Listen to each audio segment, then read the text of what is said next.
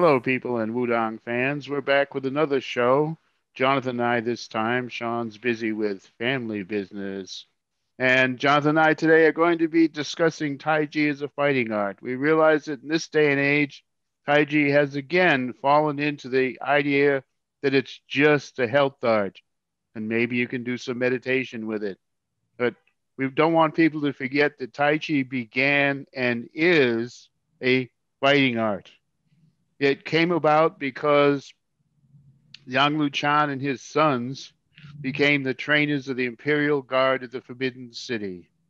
And that's why we heard of it. That's why we know of it. That's what it was. That's what it is. A fighting art that was relevant to be the art of the Royal Guard of the Chinese Imperial Palace, which we call the Forbidden City. It began with Yang Luchan training in Chen family boxing while he was their bond servant for 30 years. And then when he left, started adapting and changing and making it softer and making a more continuous movement and making significant changes. And here's the point, inventing the name Tai Chi Chuan. There was no Tai Chi Chuan before Yang Luchan. He came up with the name. Henceforth, most people in Beijing consider Tai Chi Chuan began with Yang Luchan. We have the legends of Wudang Mountain, and we have the Chen people claiming to be the origin because that was his base art. They sort of have a point there. The thing that he based it all on and modified was their Chen family boxing, but there was nothing called Tai Chi Chuan until Yang Luchan. And we've kind of gone into this Chen family and Wudang Mountain thing in our Tai Chi episode. It was strictly overall basic Tai Chi. And we also went into the Wudang thing when we went into our Wudang Mountain episode. So I've sort of covered those. What we want to do today is talk about Tai Chi as a fighting art. How you doing, John? You ready for this subject? Yeah, I'm doing good. I'm actually pretty excited for this topic. So I'll be for history. Certainly, I've got some questions for you as you go along, and well, yeah, let's see how it unfolds. Well, like I said, it sort of begins, although we can backtrack some. But with the Chen family was always noted and has a lot of legends about how their village defense force used to defeat the bandits that came to rob them. And there's stories of this Chen guy beating that bandit, and apparently it's a very efficient style. As I said, it wasn't known as Chen style Tai Chi yet until the Yangs invented the name, but it was an efficient style, and they had their fighters. But along came Yang Luchan and his sons, and what happened was when Yang Luchan's first moneyed student, uh, Wu Yusheng, took him to Beijing to introduce him to his older brother, the minister. While he was there, Yang got engaged in a number of spear duels and really got a reputation for winning spear duels without killing the people, which was considered an amazing feat. You know, you could win and lose a spear duel, but to do it without killing someone was considered quite amazing. And from that, he got offered the job of training the Imperial Guards of the Forbidden City. And that's what he and his sons did. For quite a while after that, they were the trainers of the Imperial Guards. And Yang Luchan and his second son, Yang Qianho, were continued noted for their spear work, for completely their spear work. Their oldest son, Yang Banho, was perhaps the best empty hand fighter Tai Chi has ever seen. It's been no one else that I've heard of is noted for using pure Tai Chi technique and winning battles the way that Yang Banho did. And he was kind of the odd duck of the family anyway, because the other guys tended to be short and plain at the best. And Banho is noted for being tall, slender, good looking. You could sort of say um, Yang Luchan and Yang Chenho were kind of me, and Banho was kind of Jonathan. Um, and he was really an amazing empty hand fighter. And at first, he didn't get much credit from it, which had an effect on him his whole life. When he was 17 or 18, he was challenged by a guy who was a dog boxer.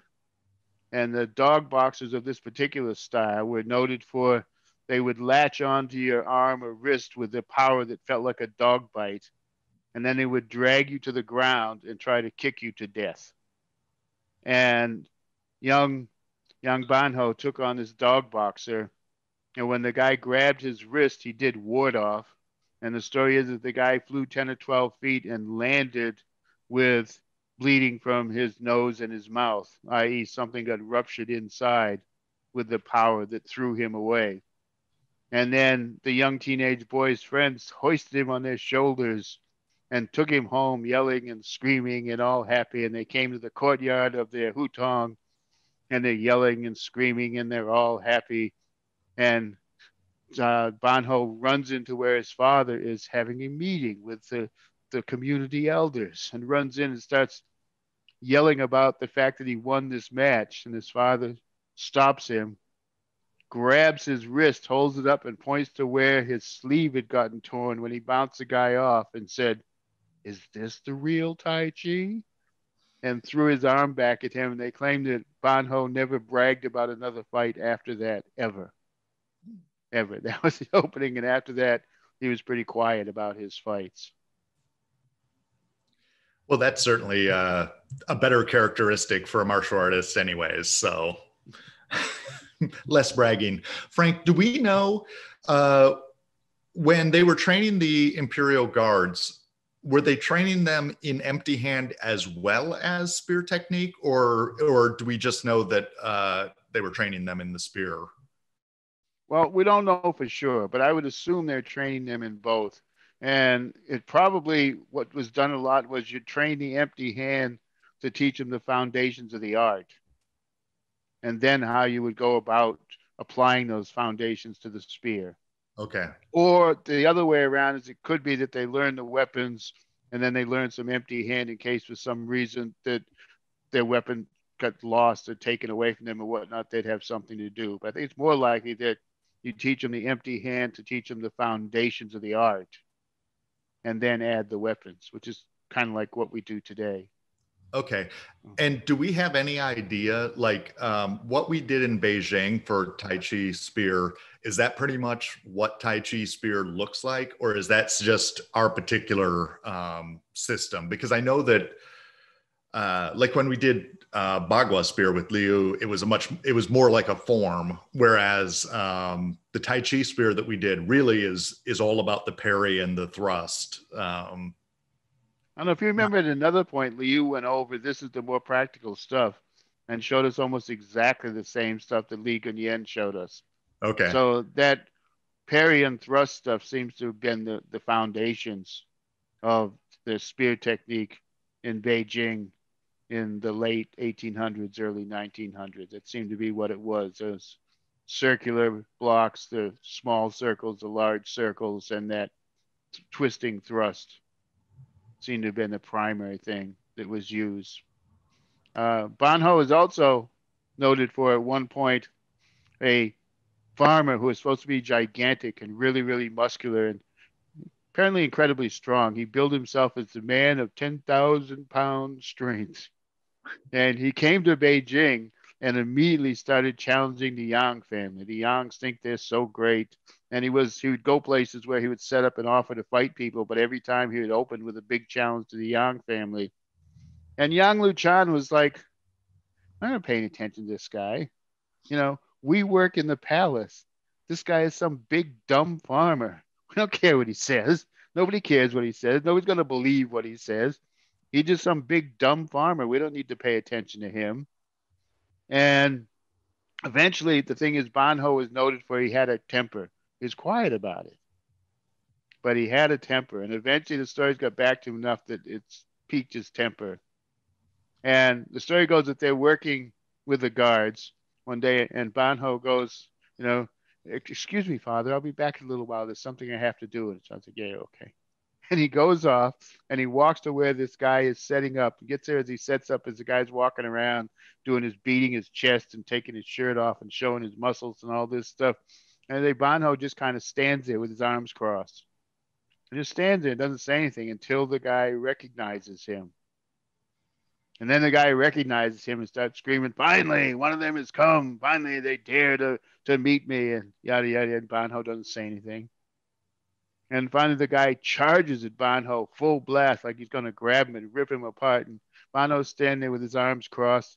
When the guy gets close, he does one of those separate hands kicks and kicks the guy right in the crotch. And the guy falls over. Some people say he fell over unconscious. Some people say he was incapacitated. Some people say he was dead. Whatever. One move. Turned around, walks back to the compound. His father's like, "Did you do it?" "Yeah, yeah, I did what I had to do. It's okay." And never mentions it to his family. Now, eventually, the word got back to them, but he never said a word. It's just, "Excuse me, I have to go somewhere." Goes, flattens this guy with a one separate hands kick completely, and then comes back and quietly goes back to work with, training the guards with his dad and his brother. But that was Banho. He only lived into his 40s, but the other story of him that I kind of like is when he was getting along, probably in his late 30s, he had his son with him. And apparently his son found this rather dramatic because his son was one of the few members of the family that didn't train seriously in Tai Chi. In fact, as soon as he could and was old enough and had majority, he moved back to the village and became a successful farmer. He didn't want anything to do with this fighting and training things. But I mean, he's like 6 or 7 years old when he's walking down the street with his dad, and this young, late teens, early 20s guy jumps in front of Banho and screams out his Shaolin lineage and says he wants to fight. And Banho says kind of the equivalent of, "Go away, kid. I don't have time." And the guy attacks him, and Banho moves out of the way. And the guy goes flying past him, and he and his son go walking along. He's holding his son's hand the whole time. And the kid runs around and gets in front of him again and starts the same routine. And Banho's like, and he throws a punch or something, and Banho deflects it in such a way the guy goes flying past him. And this happens a couple of times, and then Banho's temper clicks. And the guy's in the middle of his rap at one point. He looks down at his little son and says, "Now, son, you shall hear the swallows sing." And the guy attacks him. He deflects the attack, uses a sword hand, two fingers, pokes a guy in the throat. The guy makes a sound exactly like a swallow singing and falls over dead. And Banho takes his hand, son, and goes walking down the street. But one would assume that the kid found it rather traumatic because, like I said, as soon as he could, he got out of there and went back to where they came from and became a farmer. Do we know anything about the strike, Frank? I mean, obviously, sword finger we see used in various Tai Chi, but I know there's different classifications of strikes in different arts, and this is just a poke to the throat is an obvious strike. But do we know, like, is there terminology for it? Is it called something like a swallow song or something or anything like Nope, that? that's the one story I've heard of it. That Banho told his son he'd hear the swallow sing and hit that guy in such a way he made it sound like a swallow and then fell over dead. But that's pretty much all I know about it. Okay. Now, of course, as we know, Tai Chi fighting is difficult. And the reason that there aren't that many people that fight with pure Tai Chi is because it is really difficult. And whereas Xingyi and Baguazhang, if you don't have it completely internal and you do some external stuff with it, it'll still work. In fact, you can make it work externally. You can, you know, get tired and lose your internal stuff and start doing it external and it still works. And it has hard aspects, which is why this works. And because of the soft aspects of Tai Chi, you kind of have to do it right to make it work. You have to reach a certain level where you can really do this stuff under pressure, which, of course, as we know, is completely different than doing something cooperative or doing something just for practice. You have to be able to stay completely relaxed and keep your posture and keep your breathing and do your internal movement and power stuff with the internal power sources and do it all to make it work. When it works fine. And of course, the key to Tai Chi fighting is that whole thing of unbalance, uproot, well, neutralize, unbalance, uproot, and strike. So theoretically, for pure Tai Chi fighting, you never start anything because you begin with a neutralization of his attack. And then in the course of neutralizing his attack, you break his balance. When you break his balance, you break his root. And you don't do any of your attacking until you have done that, till you have neutralized him, unbalanced him, and broken his root, which again becomes a difficult thing to try and do, but very, very effective when people can do it correctly. I remember we were at a tournament once where actually, I think that the girl, it was we were watching a two girls fight, and one of them was a Tai Chi fighter. And actually, your comment, I think she actually lost, but your comment on it was that she actually really did a good job of sticking to the Tai Chi, to that progression, basically always trying to unbalance before striking. Yeah, I So, wish I remembered who that was because she really impressed me. And I think that we saw her win a fight and then lose a fight. okay, could be. I think we saw both. But even in the losing effort, she was using actual technique, which is pretty rare because it's so difficult to do. And it's the stuff that, Banho could do, the stuff that Chenho could do, and the stuff that the Chen family could do. I mean, the Chen family adopted the name Tai Ji Chuan and became Chen Tai Ji Chuan after the Yangs invented it and made it famous. But they really had some good people. In particular, there was a guy, Chen Zhao Pei, who was a young master from the village who got a teaching position in Beijing. And he was one of the few guys in the village that was completely literate. So when he got to Beijing, he started writing about uh, Chen style, Chen family style, Tai Chi Chuan. And he wrote, it was either a small book or a large paper or something, but he wrote this whole thing all about it and also comparing it to the other styles and pointing out what he thought was the deficiencies in the other styles. Now, of course, it didn't go over real big in this 1928. 1928 Beijing, that didn't go over real big. So the other guys started to challenge him. And after a few challenges, somebody said, "Look, well, why don't you get this over with, or whatnot?" So, taking his friend's advice, he rented the space.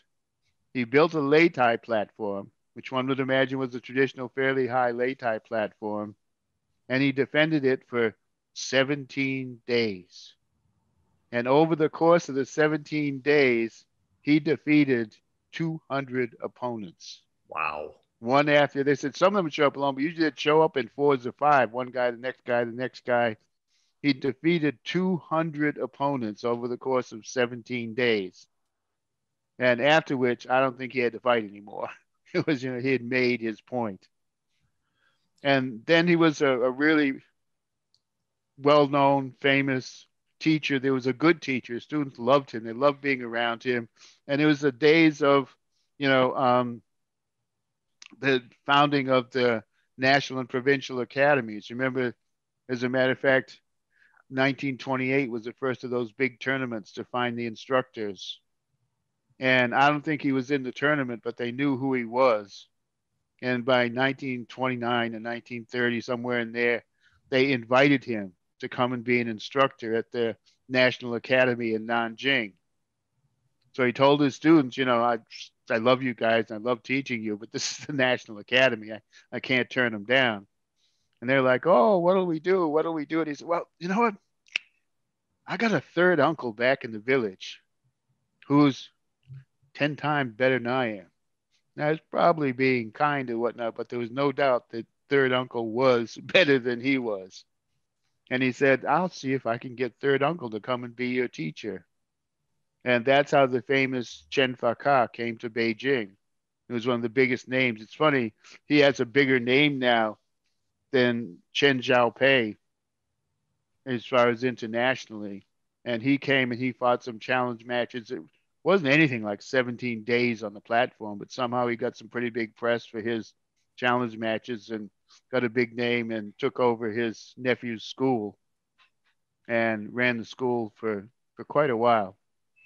Now, of course, there also came that famous incident where at one point they had organized a huge gathering of all the Tai Chi masters in Beijing. and he was not invited, and but he heard about it and he walked in.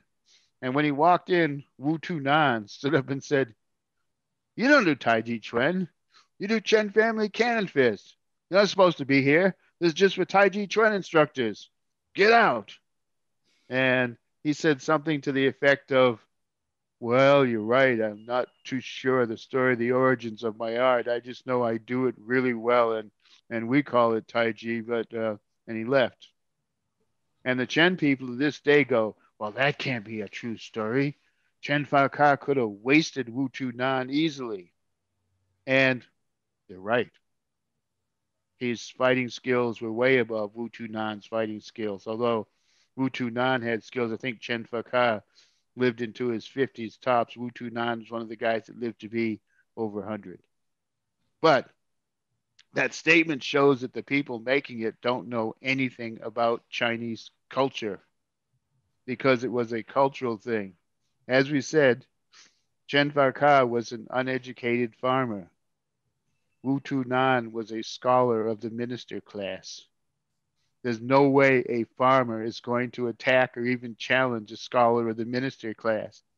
All you could do is win the fight and get beheaded for winning the fight. I mean, there was no way that anything was going to work out for him by challenging a guy of that social status, which is why when Wu Tu Nan said to leave, he left. Um, his nephew, Chen Xiaopei, is very, very important, though. When he was done teaching in Nanjing Academy, he went back to Chen Village and discovered that they had stopped training. The young men were not training. And they said they described it as the weapons all had rust on them, which I would imagine the people and the weapons. And so, because he was famous and because of his skill, he got the young men interested, got them into serious, serious training programs, and revitalized Chen Family Tai Chi for Chen Village. He's the guy that made it happen.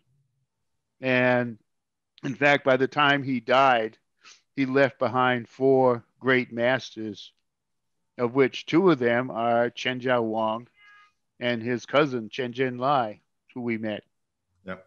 And then there was the other two guys that Tina used to talk about. They weren't Chens, but were the other two of the four great masters that he left behind. And unfortunately, the old guy lived long enough to be old during the Cultural Revolution. Mm. And apparently, around Chen Village was one of those places where the Red Guard kids were worse than they were in the cities, much more vicious, much nasty that they were in there. You know, they were farm kids that never had anything, and all of a sudden they could tell the adults what to do and come down on the old masters of everything they'd been taught to study. Because if you taught anything old, that's who they were after. And they gave Chen Xiaopei a horrible time, horrible time. He was beaten, he was humiliated. You know, he was made to walk around town with a dunce cap on, and they really humiliated him. And part of it was that in Beijing, as we know, if you practiced in your hutong courtyard, they left you alone. Well, apparently out there, they knew what you were doing, and they would come around and catch you practicing. And he wouldn't stop practicing was the thing.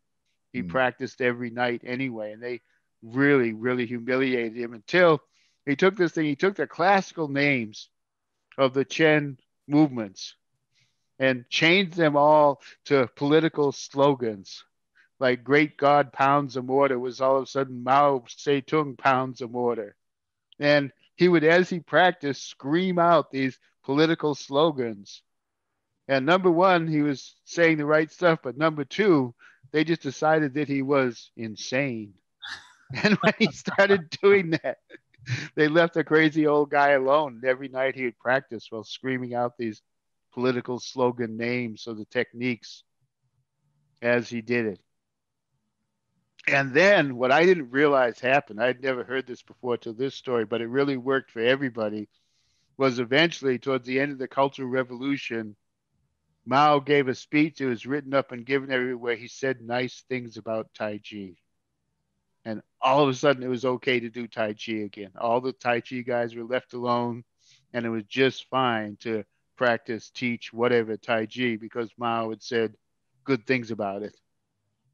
But that was Chen Pei. And and then of course we have our style, Northern Wu style, which was founded by one of the um, imperial guards who trained and worked under the Yang family. And in fact, it was founded by the guy whose reputation was he was the best of the imperial guards. That they had the one guy that mastered the Peng outward energy and the one guy that mastered the Lu inward energy, and Chuanyo mastered the transformation. And Chuanyo was the guy that got the whole system. And that tells us that Chuanyo was a really good fighter. He had to be. If he's the number one Imperial Guard, that meant he could really handle himself.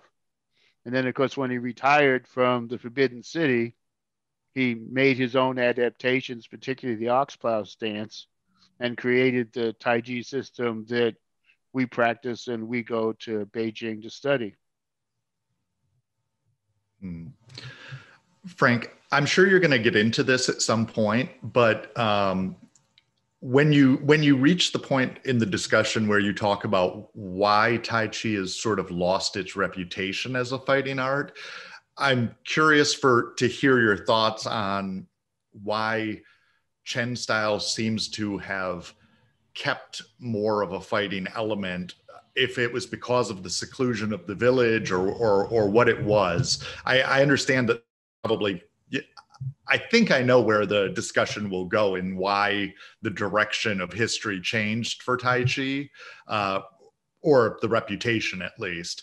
But I'm curious in that discussion to also include why the Chen style people seem to have kept a more martial element than a lot of other lineages. Well, apparently, when they went out of the village, when these four masters started bringing it to the world, Chen Jiao Wang went to Australia, Chen Zhen Lai went to Europe, Chen Jiao Wang eventually came here. Chen Jiao Wang's number one student, Ren Guanyi, settled in New York. And when they brought it out, they maintained that we are a fighting art. Whereas at the same time, a lot of the Yang and the Wu people were discovering that they made more money pushing it as a health art. And that because the Yang and the Wu styles are a bit more subtle in their techniques than Chen style was easier to teach people at least to think that they could fight.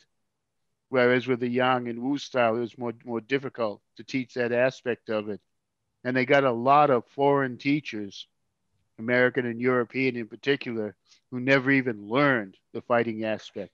It was all done as the health aspect.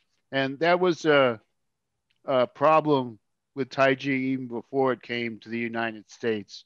Um, it's so good for health and it has such a reputation for health, particularly Yang and Wu style, that it tended to a lot of times be focused on the health aspects. Whereas Chen style, as we know, like pretty much all of those four masters, by the time they're in their 60s, had like knee replacements and hip replacements and stuff like that. It doesn't really have the health aspects of Yang and Wu to rely on. And so that's a lot of what happened. But it had happened in China in the early 1950s in Hong Kong in particular. The reigning Tai Chi master was Wu Gongyi, who is Trenyo's grandson. And all of a sudden, the newspapers started having this stuff of a lot of editorials. It basically said, why does Tai Chi Chuan call itself a fighting art? No one has seen anybody fight with it for the last couple of generations. It's something that they teach the old people to stay healthy and live longer.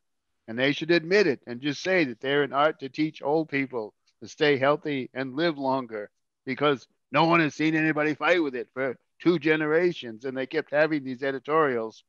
And finally, they had a meeting of the Tai Chi people. And in typical Tai Chi fashion, instead of picking some young stud that may be there that may know how to fight, they said, Wu Gong Yi, you're the reigning master. You're the oldest, best lineage master here. You have to defend us. He's like, well, okay. And he was like in his early 50s.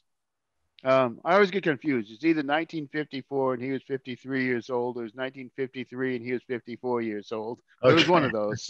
It's going to be close regardless. Yeah, and I always get confused as to which it was. But so the newspapers picked their fighting guy, who was a 32-year-old, famous, interesting enough, famous throughout the Hong Kong area as a professional basketball player. Okay. But he was also a white crane kung fu stylist who did Western boxing. And so they picked him to fight Wu Gung Yi. And of course, they moved the fight to Macau so that the betting could be wide open and no questions as to the legality of the betting. And they set up a ring in Macau. And unfortunately, there are films of this fight because it ended up being really sloppy, like fights tend to be. I don't think either of these guys were particularly regular fighters. They were trained and they were trained to fight, and they're both really game. And, one guy 20 years older than the other guy. But they went at it, and mostly Wu Gung Yi is either attacking with what looks like the setup for Part the Wild Horse's mane, where he's chopping down and then Okay. doing it again, and occasionally throwing a Tai Chi punch. And the White Crane boxing guy is trying to move around and box a bit, but actually the old Tai Chi guy is kind of pressing him most of the time. Or when he comes in, the Tai Chi guy slides out of the way and does okay. But it's fairly even going until I think it was the second round, maybe in the first round, but towards the end of the second round, the old guy lands one square on the guy's nose, a really good shot, and probably busted his nose all to pieces. So the young guy's sitting in the corner, and he is not just bleeding from his nose, he appears to be hemorrhaging from his nose, and they can't get it stopped. I mean, they gave him, it wasn't just a minute, they gave him all the time they wanted. Wu Gung Yi didn't care, he'd just soon take the rest. He's in his 50s and not that used to fighting. The rest is fine with him. And they can't get it stopped, and they can't get it stopped. But the young guy's sitting in the corner screaming that he wants to fight. And they don't want to send him out with blood pouring out of his nose. But at the same time, he's screaming that he can still fight. So the bettors are going to go nuts if they stop it while he's screaming while he can still fight. And there's going to be, probably bloodshed over the bets. So they go to Wu Gung Yi and say, look, this is the situation. What's going on? Can we call it a draw? And Wu Gung Yi's like, sure. I was just supposed to show that old Tai Chi guys can fight. And I think I've done that. So a draw is fine with me. So they called it a draw, and which canceled all the bets. So no one could argue about it. No money passed hands, period, on a draw.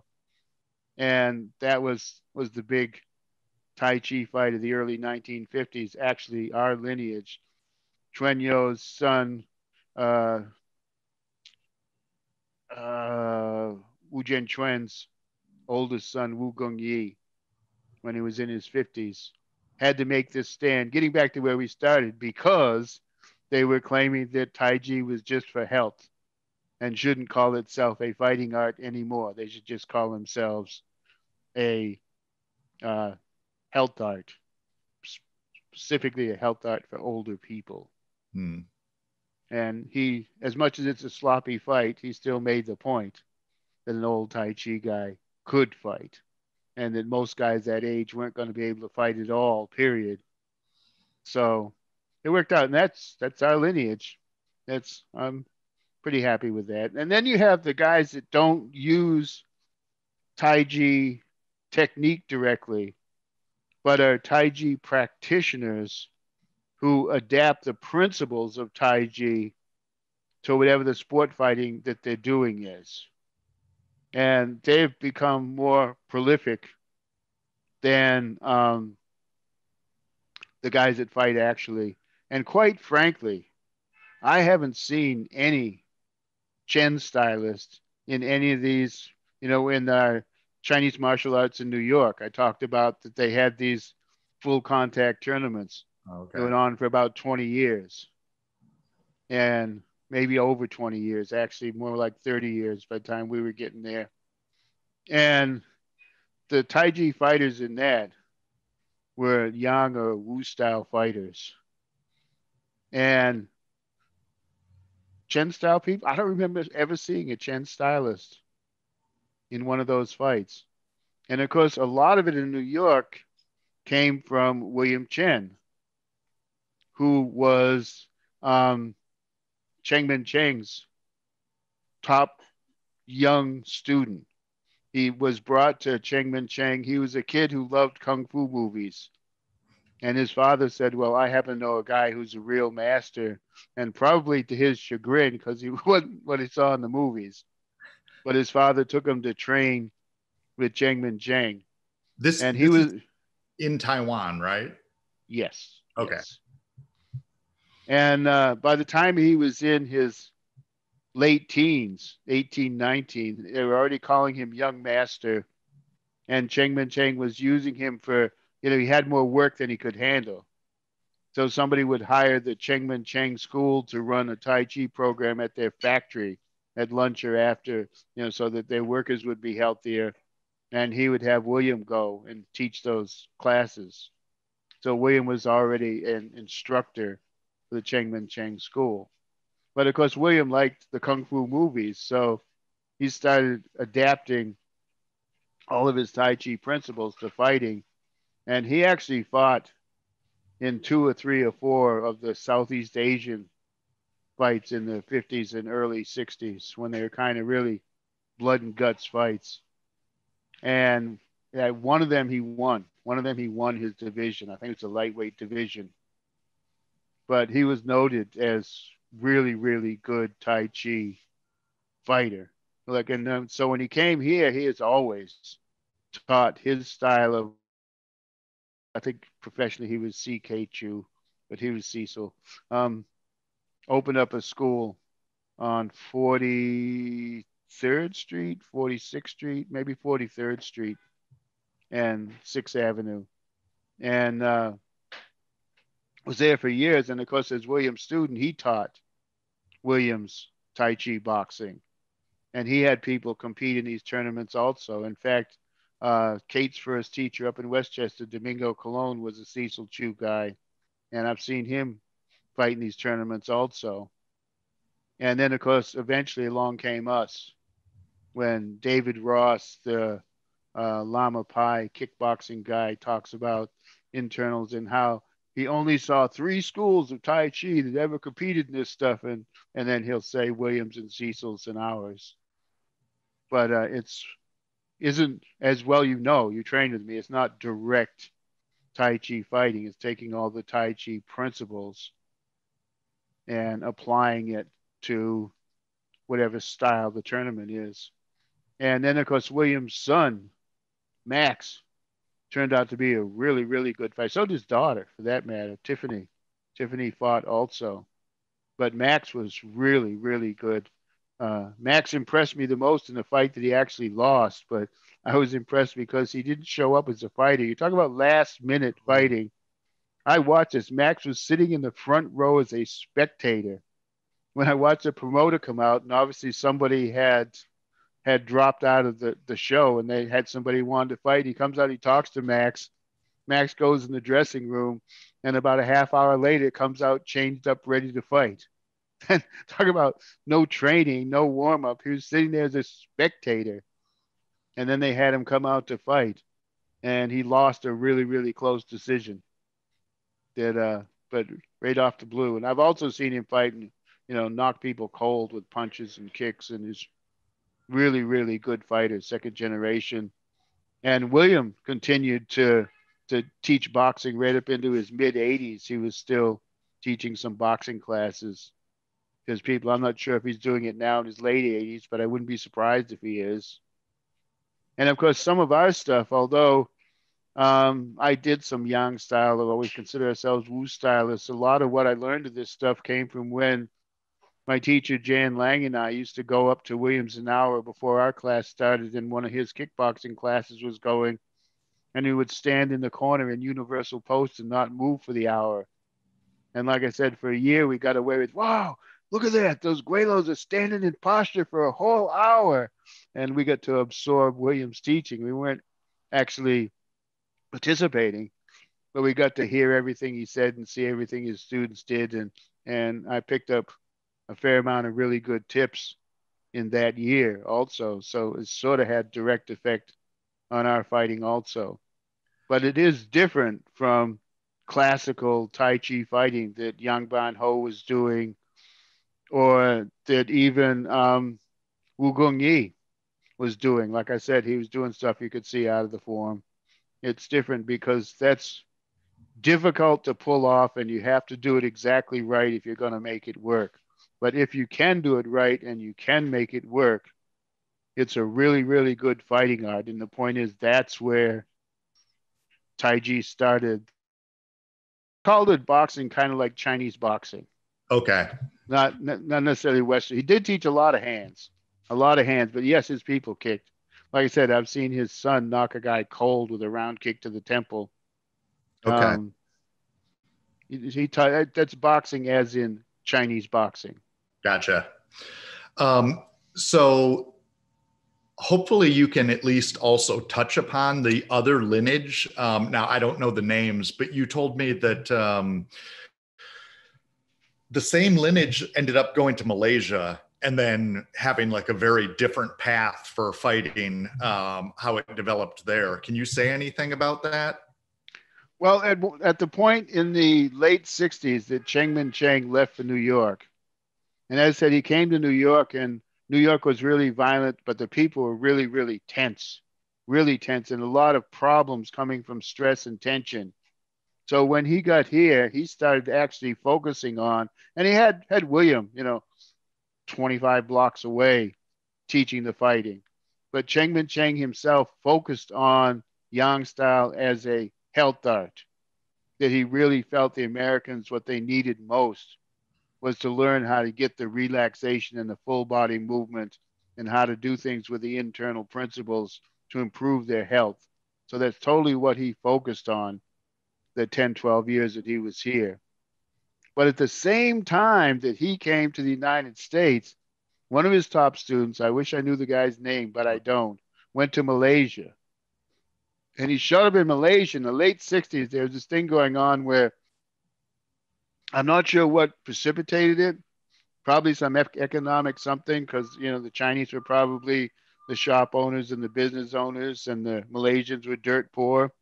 But for whatever reason, there was heavy, heavy duty anti-Chinese um, racial discrimination going on in Malaysia. And when I say heavy duty, like a Chinese person never knew when some screaming Malaysian was going to come running out of an alley with a machete and try and chop him into little pieces. That kind of discrimination. Right.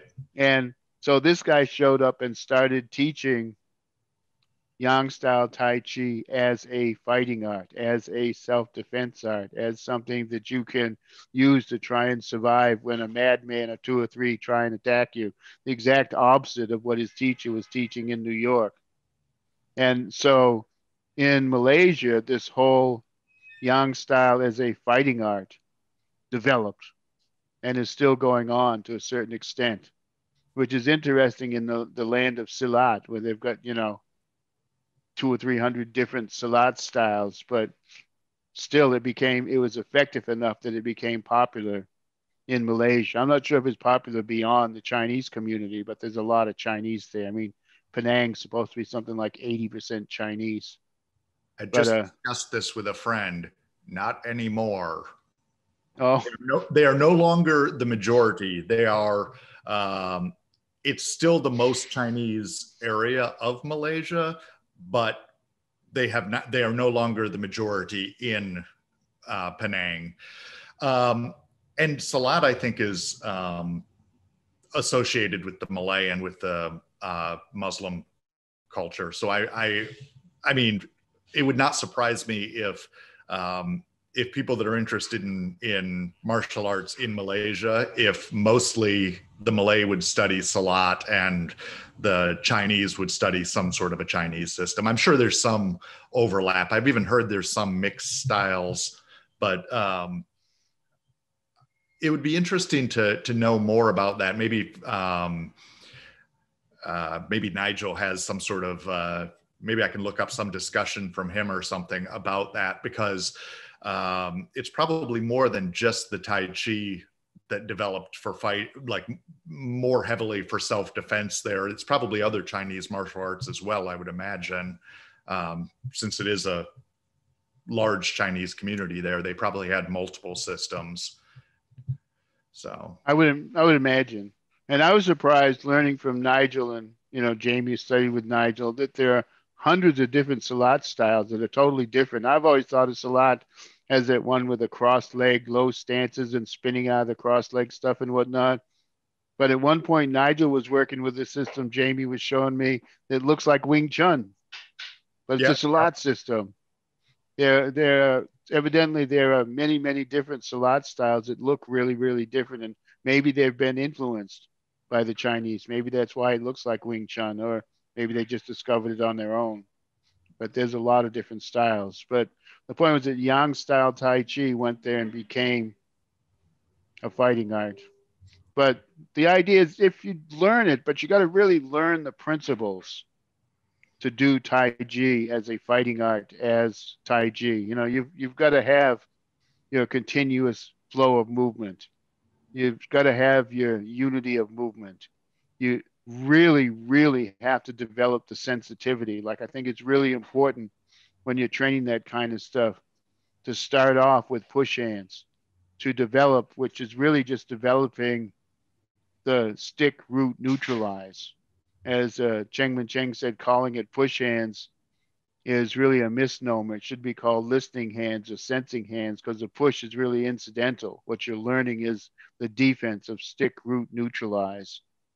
And it's really important to learn that. And our Wu style has some really unique variations of that, which, as you see when you get into them, could be more adaptable to actual fighting techniques than a lot of the other push hand stuff is.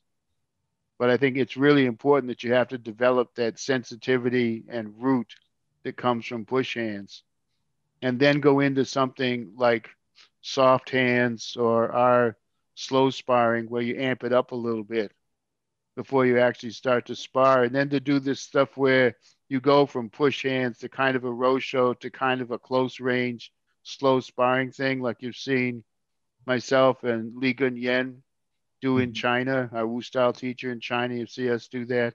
But I think that kind of training is really, really important. We should really try to get more of it going again with our school. It's just difficult these days because most of it's on Zoom and we don't have that much opportunity for two-person. But with what opportunity we do have for two-person, I think it'd behoove us to try and do that sort of thing, because I think that's a lot of the key to learning to fight with Tai Chi, to learn that in close sensitivity, avoidance with your neutralization, but not at huge range, it actually with contact. And I think that's what needs to be done to actually learn to fight with it. And that's why an awful lot of the people just learn it for health, even some of the ones that think they're learning it for fighting, was because you don't get it just from getting the applications. But of course, in the West, we have a whole huge amount of Tai Chi instructors that don't even know what the applications of their form are for, much as be able to take the applications of the form and apply them to the type of training I was just talking about. A lot of people that what the meanings of the application have been lost. And I'm always happy that within our school, they never have been. We at least know what the applications are for, but you can always use more of that close range sensitivity of adapting the applications to it and learning how to use the applications properly.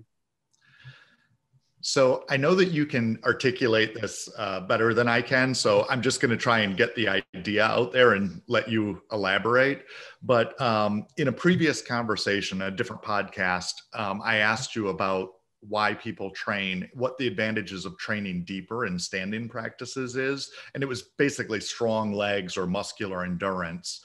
But when Tai Chi is doing all this sensitivity training and deflecting, the importance of being able to sync and maintain and move in the qua rather than like all these sensitivity things that are happening with your arms are all being directed from the center, from the body, and that sinking in the qua to create space and everything is one of the foundational things in Chinese or in the Tai Chi application, right? Can you say anything about that? Or Yes. Well, that comes down to the principles. And of course, standing isn't just strengthening your legs. Standing is where you perfect the four static principles, which is posture, breathing, vision, mindset. And the four of those are developed in standing. And that's where this qua thing, the ability to get a loose qua, is the more you stand, the more you get a little more drop and a little more drop. And the more you learn to separate the dropping of the hips from a bending of the knees, because you have to have them as completely separate things. But developing that posture and developing a lot of the rooting has to do with low breathing.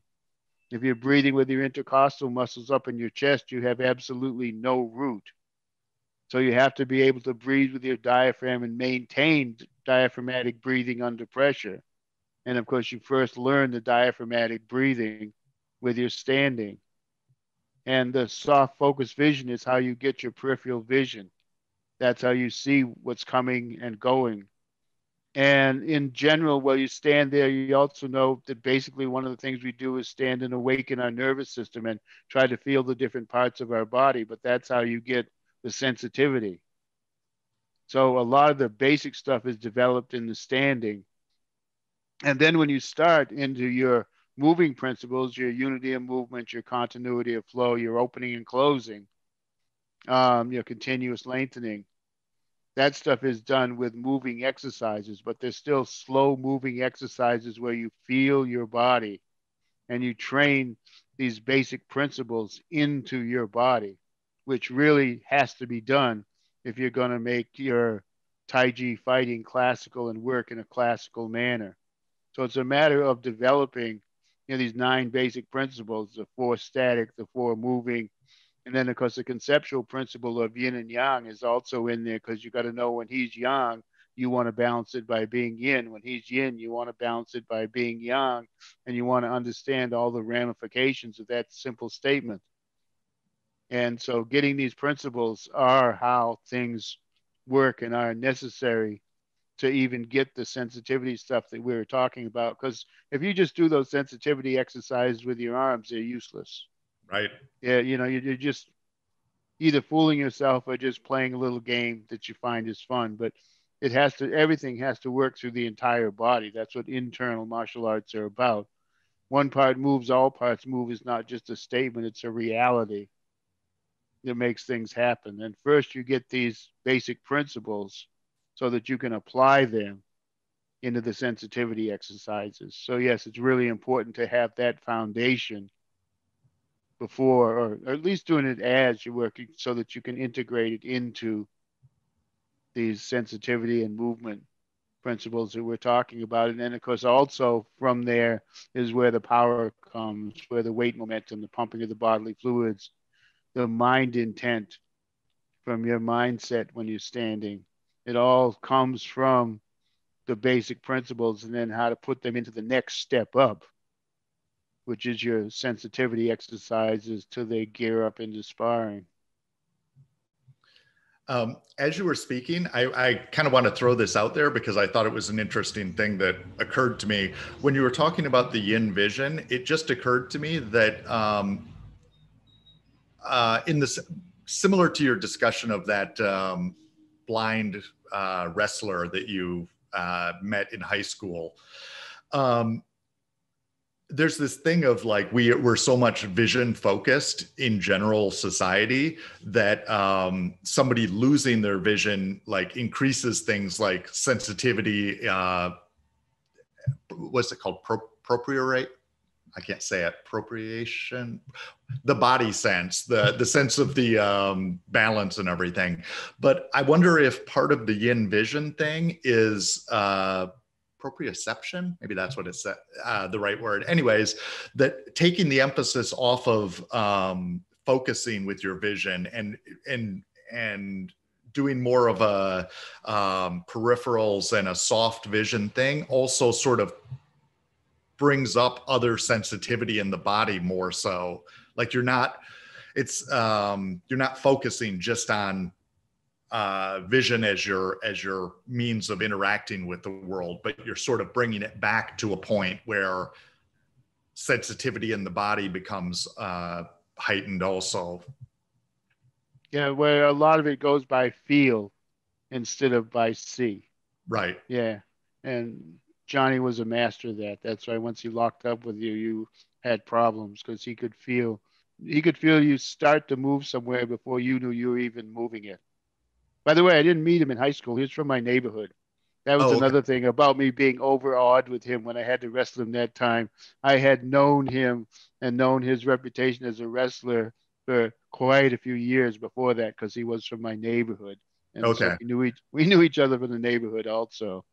But he had that sensitivity thing. That was his wrestling thing. He could feel where you were going before you even conceptualized it, which was really, really difficult to deal with. Right. But yes, that's a part of what you have to do with this stuff is you also have to develop. That's why they call it, sensitivity or listening hands. That's exactly what you're supposed to be working on is developing this blind guy level of feeling what the opponent's doing, not just seeing.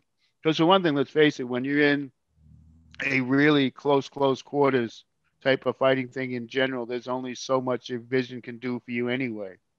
Once Right. you're almost face to face, there's only so much you're going to see. You have to be able to, even if it's just close range boxing, once you get close enough, you have to be able to kind of do some of it at least on feel, not on see.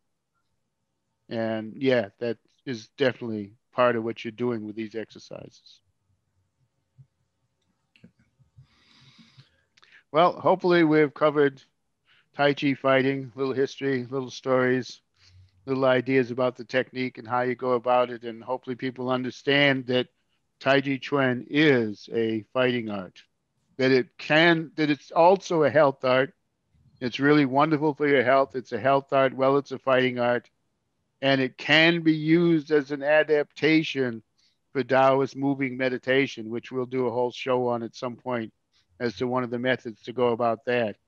But it's not automatically meditation because you're doing Tai Chi. You have to be able to do Tai Chi and meditate. But like I said, we'll do a show on that. But the idea, the foundations of Tai Chi and where it came from and where it should actually maintain to get the full health benefits, that you get more health benefits out of knowing how it operates as a fighting art than you do when you're just trying to do it as a health art. Not to say that doing it as a health art isn't very effective and worthwhile and good for people who aren't interested in the fighting.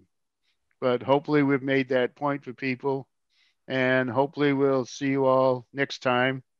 As we've learned, we can't say what that is because we don't know what order these things drop in. We record them. And then Shawn and I sort of figure out what order we should put them in and what goes where. So I have no idea when you will be hearing this, but hopefully, whenever you do, you'll enjoy it. And Shawn will have notes as to the school and the books and the instructional visual stuff. And don't forget our documentary on Amazon Prime. If you haven't seen it, see it. Tina did an amazing, amazing job. It's simply called Tai Chi Club, and it's available on Amazon Prime. And we'll be happy to have you listen to us next time. Be well, enjoy, be safe. Take care, John. Thanks, Frank. Take care.